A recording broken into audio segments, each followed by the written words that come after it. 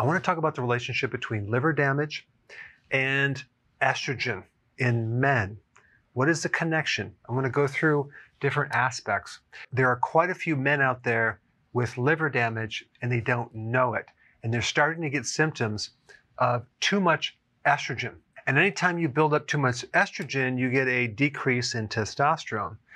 So gynecomastia, breast tissue, is one of the symptoms. Red palms is another symptom of liver cirrhosis.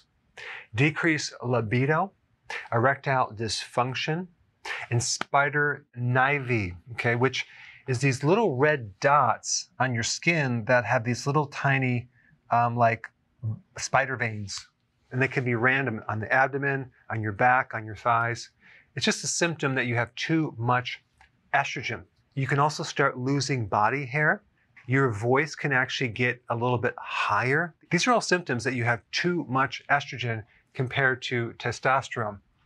So we got the liver right here, and we have various things that are triggering either a fatty liver or cirrhosis. The thing you need to realize is you don't just end up with cirrhosis one day. It takes years of development, and there are different stages before you get there. You might have inflammation and then a fatty liver, and then that turns into scar tissue, and it's a little bit more and more and more and more. And some of these symptoms can develop way before you get actual cirrhosis itself, which is more of an end-stage scarring of the liver. And when you have scarring of the liver, you have all sorts of things like, one thing is called portal hypertension, because there's so much resistance to the liver that the blood, the venous blood coming into the liver, is backed up. So we're getting this high level of pressure, and that creates a lot of other complications. Chronic drinking of alcohol is a very common cause of this. So no more than a 6-pack on the weekends for that. Now, insulin resistance has now been officially recognized as a primary cause of cirrhosis. And I think probably 65, maybe 70% of the population has this, and they don't even know it sometimes because they don't test it. And by the way, if you want to get a test for this, it's called HOMA-IR, okay? HOMA-IR is a really good test to determine if you have this right here. It's like a pre-diabetes state. Diabetes itself can create this, and hepatitis. So, and there's other causes as well. But let's take a look at why estrogen is going up when the liver is damaged. First of all, you get impaired detoxification. And so the liver is not able to get rid of the buildup of estrogen because this liver cells are basically dying. You don't have enough of those hepatocytes to deal with this estrogen overload. So that's one thing right there.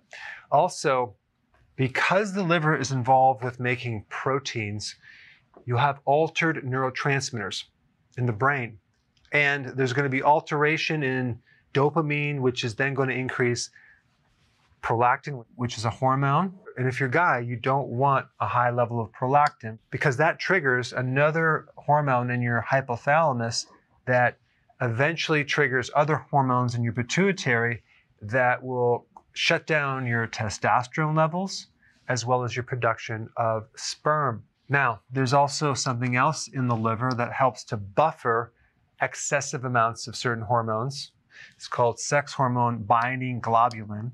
And what that will do if it increases is you'll get less free testosterone, as well as increased estrogen.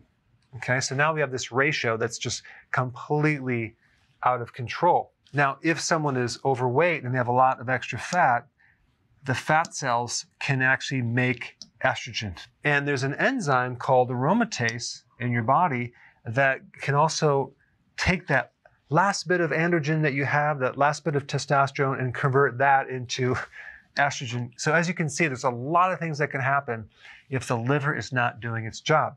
So don't wait to get diagnosed as a fatty liver or cirrhosis.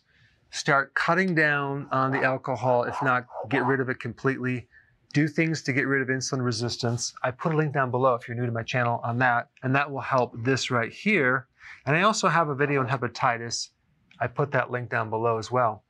a couple things that can help inhibit this enzyme right here. Cruciferous vegetables. I would highly recommend start consuming a lot of cruciferous vegetables. Milk thistle is probably one of the best herbs to strengthen the liver cells themselves. And stinging nettle root is another powerful inhibitor of this enzyme right here. So that way we can start to turn things around and increase your testosterone as you decrease your estrogen.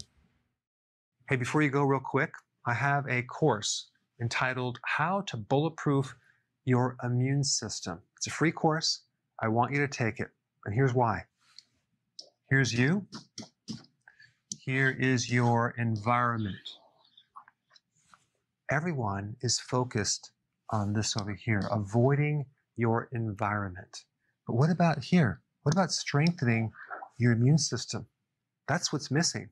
This course will show you how to bulletproof yourself. And so you can tolerate and resist your environment much better by strengthening your own immune system. I put a link down in the description right down below. Check it out and get signed up today.